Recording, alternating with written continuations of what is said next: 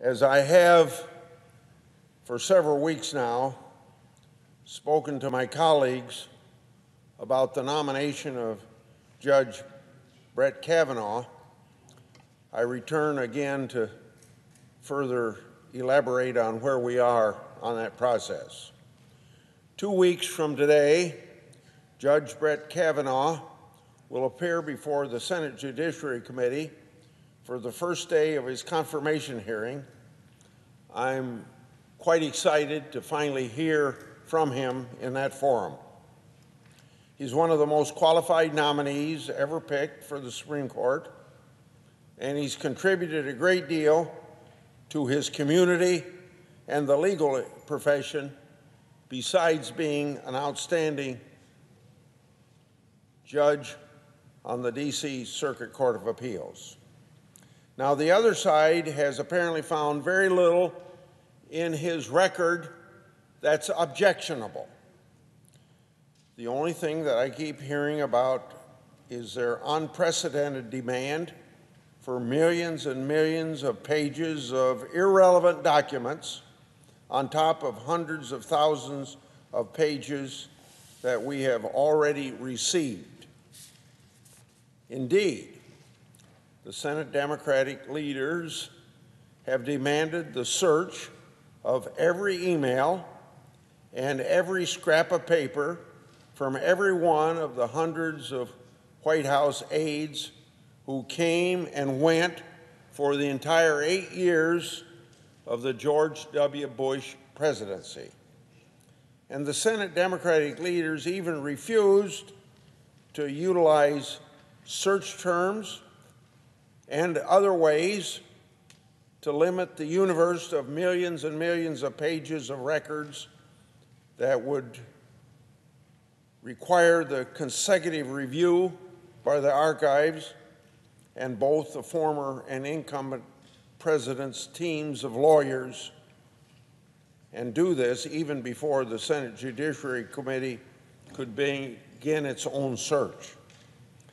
These reviews would have taken many months, and some people would say it could take beyond this year. We know the true reason for their unprecedented document demand. That is to deny Judge Kavanaugh confirmation until after the midterm elections, when the Senate Democrats hope to win back the Senate and block Judge Kavanaugh's nomination forever. Democratic leaders announced their opposition to Judge Kavanaugh immediately after he was nominated. Now, can you believe that? Some senators announced opposition to any one of the 25 potential nominees before the president even announced that he was picking Judge Kavanaugh. The minority leader said that he would oppose Judge Kavanaugh with everything he's got. This desire to obstruct the entire process explains their partisan push to bury the Senate Judiciary Committee in a mountain of irrelevant paperwork. They also want to divert attention from a very impressive record that Judge Kavanaugh has. Democratic leaders know that Judge Kavanaugh is the exact type of justice that the American people want. And by the way, the president, as a candidate, told the people that he was going to appoint when he announced, way before his election, the names of the type of people that he was thinking about. Judge Kavanaugh has served for 12 years on the D.C. Circuit Court of Appeals. During that time, he authored more than 300 opinions and joined hundreds others. The Supreme Court has, in 13 separate cases, adopted a legal position advanced by Judge Kavanaugh's in his opinions on the D.C. Circuit. That is a very impressive record that few people on a Circuit Court of Appeals can claim. The majority staff on the Senate Judiciary Committee has already received more than 10,000 pages of judicial opinions that Judge Kavanaugh wrote or joined, more than 17,000 pages of materials that Judge Kavanaugh provided in response to the most robust questionnaire ever submitted to a Supreme Court nominee, and more than 260 pages of emails and other records from Judge Kavanaugh's executive branch legal service. This morning, the committee received close to 170,000 pages of additional records from Judge Kavanaugh's executive branch legal service. We now have more than 430,000 pages from Judge Kavanaugh's time in the executive branch, by far the most ever received from a Supreme Court nominee. The majority staff will finish reading every one of these pages before Judge Kavanaugh's hearing, which starts the day after Labor Day.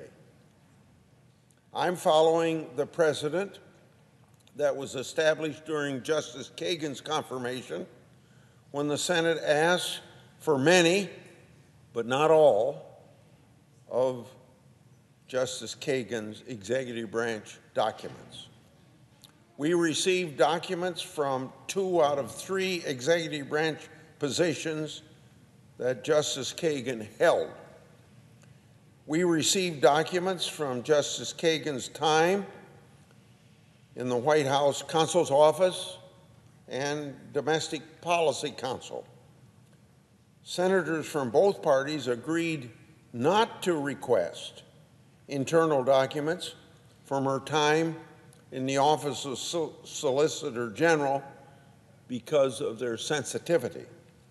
Likewise, then, we're asking for documents from 2 of Judge Kavanaugh's positions in the executive branch, but not from a third, following the practice of Justice Kagan's confirmation. We've asked for documents from Judge Kavanaugh's time in the White House Counsel's Office and the Office of Independent Counsel. But we didn't ask for documents from his time as Staff Secretary because even more so than Justice Kagan's Solicitor General's documents, they're incredibly sensitive to the executive branch. I'll add that both positions for which we requested Judge Kavanaugh's documents were legal positions. Those documents could shed some light on his legal thinking. The Staff Secretary, another position that Judge Kavanaugh held at the White House, is a non-legal position and wouldn't reveal anything about Judge Kavanaugh's legal thinking. For Justice Kagan, on the other hand, we didn't receive documents from her time in one of the 2 legal positions that she held. We didn't receive her Solicitor General documents, despite a heightened need for them to assess Justice Kagan's legal thinking. After all, Justice Kagan had no legal or judicial experience. In other words, she was not a judge prior to going to the Supreme Court, as Judge Kavanaugh is. In contrast to Judge Kavanaugh's 12-year judicial track record, the 307 opinions that Kavanaugh wrote and the hundreds more he joined, Judge Kagan wrote or joined 0 opinions. Judge Kavanaugh wrote or joined over 10,000 pages of judicial opinions compared to Justice Kagan's 0 pages. In short, then, we have received many more pages of more relevant documents for Judge Kavanaugh than we did for Justice Kagan. This more thorough and more transparent production is also on top of the thousands of pages of Judge Kavanaugh's publicly available materials, including his extensive and impressive judicial record. Democratic leaders nevertheless accuse me of hiding documents. Now consider the hundreds of thousands that are available, and I'm being accused of hiding documents. They're doing that because I have agreed to hold some documents as committee confidential. But during Justice Kagan's and Justice Gorsuch's nominations, we agreed to receive, as committee confidential, documents that contain material that are restricted by the federal law that we call the Presidential Records Act. As the current chairman, that's exactly what I've agreed to do this time. As I've explained many times over the last month, I agreed to receive documents on a committee confidential basis as an initial matter to allow the committee to accelerate our review of Judge Kavanaugh's record, while at the same time making sure that restricted material like Social Security numbers for individuals, bank information for individuals, or confidential advice given to the president are not exposed to the public, as everybody would expect us to be that careful.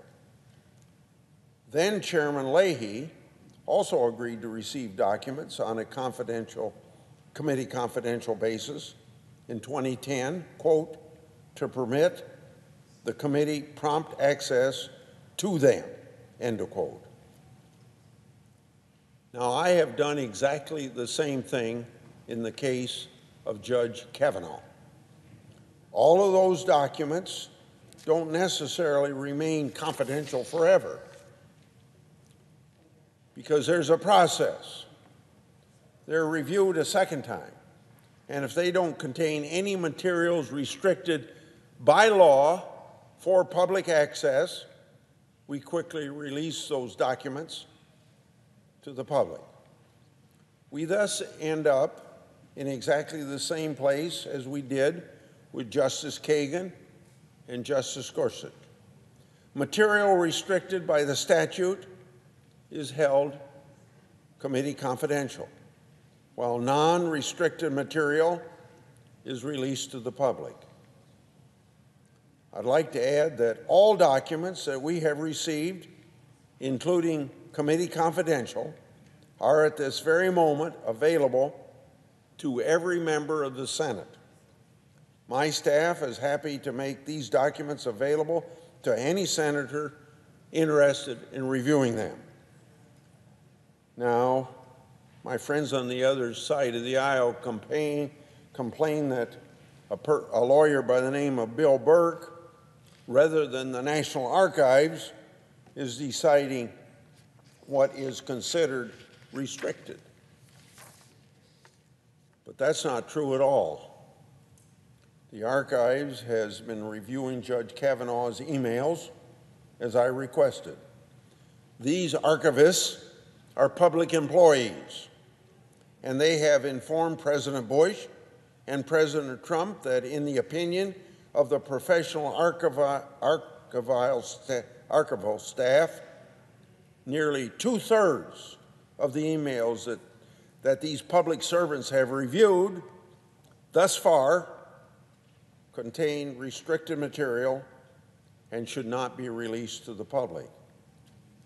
That means that under the same standard applied to Justice Kagan and Justice Gorsuch, the committee will have to hold 2/3 of the documents reviewed by the archives as committee confidential when we receive them.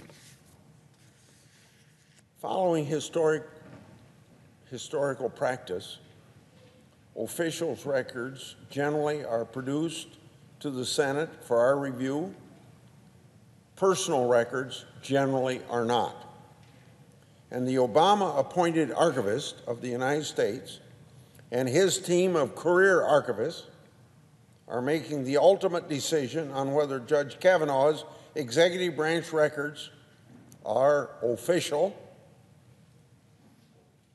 available to the committee and to the public, or personal. So, it's simply absurd to suggest that anyone is hiding anything. So I hope I don't hear that complaint anymore.